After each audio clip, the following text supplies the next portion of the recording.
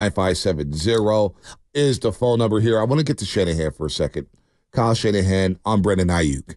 Because a lot of talk is Brandon Ayuk going to be ready to roll? It's going to be ready to roll Monday night. Well, here is Kyle Shanahan on Brandon Ayuk. And they resolve themselves perfect, like just back to normal.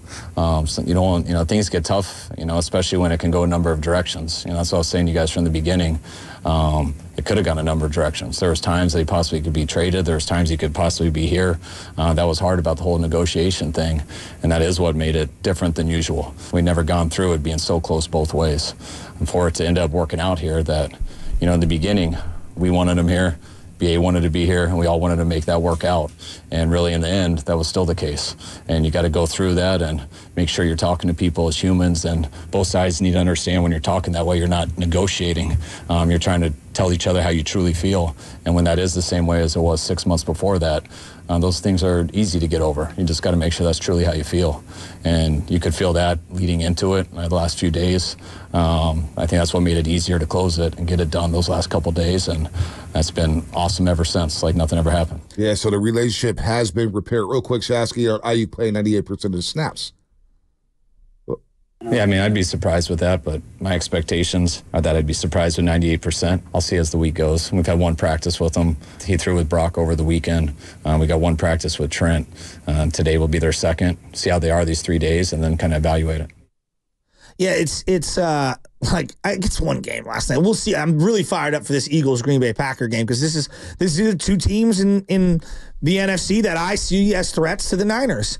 But you can't have enough weapons. And that's why the Ayuk thing is so important. You cannot have enough weapons against any of these elite teams.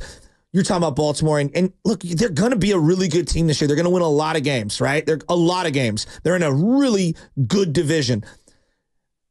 You need weapons against a team like that, right? And that's why I'm rethinking my bold, and this is a bold take, but like Buffalo, boy, they lost a lot of weapons. So do they have the weaponry to be able to put up in a B game, like not having your A game, in a B game, a C game? Do you have enough weapons to continue to turn out points against Baltimore's defense, against Kansas City's defense? You need to be able to keep pace. And I look at the Ayuk, the whole thing, I was like, wow, like the Niners, there's no way are they a better team without Ayuk. But guys are going to go down. They're going to miss plays. You're going to get bottled up a little. You got to have that third receiver in Jennings, that fourth playmaker in Cowing, or eventually, hopefully, Ricky Pearsall. You better have that backup tight end. That's a question. Like you're talking about Isaiah Likely. I'm seeing Andrews and Isaiah Likely. I'm like, God, I love to have a second tight end who can make plays. That's where a Cowings as a fourth receiver, third receiver makes a lot of impact. Can I ask Do you have something? that second running back in Jordan Mason? You can't have enough weapons. Can I ask you something? Why? Because I subscribe to that. I agree. You can't have enough playmakers. Why do you think Niner fans, or some Niner fans, thought that they would skip a beat without Ayuk? Because the dialogue was completely different when he was going through the negotiation. Talking themselves into it. Well, is that what it was? Yeah, because I thought it was talking themselves into it. No, because this guy was a second team All Pro, and I hear 1,000 yards in today's days, blah blah blah blah, and this guy. Why do you think Niner fans? You think they were talking themselves into Chris Conley and Jawan Jennings? Yeah, that they could just replace him and score 30 points a game. And Ayuk was replaceable.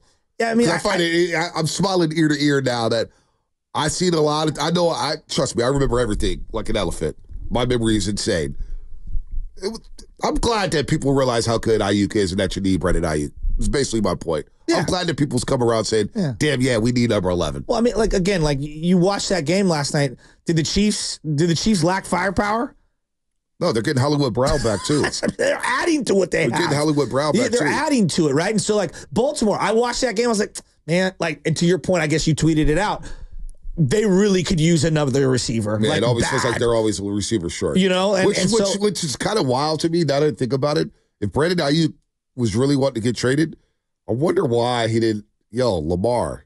Maybe I go to Baltimore. I don't know their money situation. I don't know their situation. Queen go. But we thought we knew the Niners situation and their money situation, and they're restructuring and signing dudes and giving dudes new money all the time. So who the hell knows with the salary cap? But I haven't checked out Baltimore's cap. But I did think about it yesterday. It was like, It's a good point. boy, Ayuk would have fit perfectly in that offense. I wonder why Baltimore wasn't knocking on the door. Well, I just think that the way the NFL is right now, it's like situational stops. So you got to have certain pass rushers. It's nice to have a good secondary because you want to be able to make plays. Can you create turnovers and get situational stops on defense? It's not about overall yards. You're not holding anybody to 100 yards anymore. Those days are long gone. And then on offense, do you just have unbelievable weaponry across the board? You got to have it. And I look at the Niners, it's like, okay, CMC, I know he's got the calf injury, and it's not good, right? But you got Debo. Backing up, you got Jordan Mason. You got Ayuk, Kittle. They've got weaponry. Yeah, they got a lot. They have a lot. We'll see against the New York Jets. The Jets defense is really good. It is. We'll get down into the numbers here. Quarterbacks do not play well against the New York Jets. They shut down the pass. We'll break that down in detail. Good front. Dominic Pooney's going to have his work cut out for him with Quinnen Williams. You talk about Chris Jones targeting the weak link on the offensive line. What do you think Quinnen Williams is going to do Monday night? Quinnen Williams is an absolute stud. I remember at one point during the draft process, a lot of people prefer Quinnen Williams over Nick Bosa. Now, it's worked out for both teams. They've both become all pros. They've both got their money. And I get it. The Niners have drafted so many D tackles, but Quinnen Williams is a monster. He is coming into his own. He can wreck the entire game by his damn self. And Jermaine Johnson coming off the edge. Will McDonald. I was listening to Anthony Beck yesterday with Steiner and Guru. He was breaking down Will McDonald. Hey, look, we know Hassan Reddick's not around, but Will McDonald is a guy you got to keep your eyes on. He's going to be a great pass rush threat against Colt McKivitz. So it's not going to be easy on Monday, but we cannot overreact. What I don't want to do is the Niners win like 17-13. Oh, my God, we can't beat the Chiefs play. Like, no, it's a long way to go. It's a long way to go.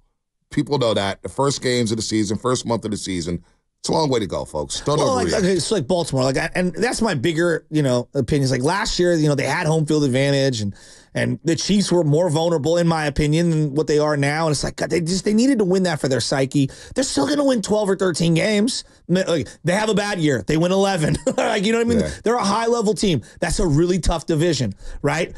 We've learned now having home field for the Chiefs, doesn't really matter. Like, they can kind of do it anywhere. They're like the only team in the league, right? You just throw them to the side. Everyone else is like, you got to stack wins to try to get that number one seed to get time off.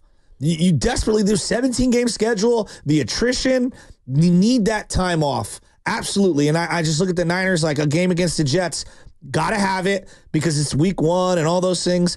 But it is outside of the AFC. So to your point, outside of the NFC. Outside of the NFC, it's the AFC. So to your point, like it's not the end-all, be-all. But I'd like to see them play well, and it would wipe away a lot of the negative narratives from the offseason. Let's get the shameless shout-outs here on the roast. Shameless shout-outs. Let's roll.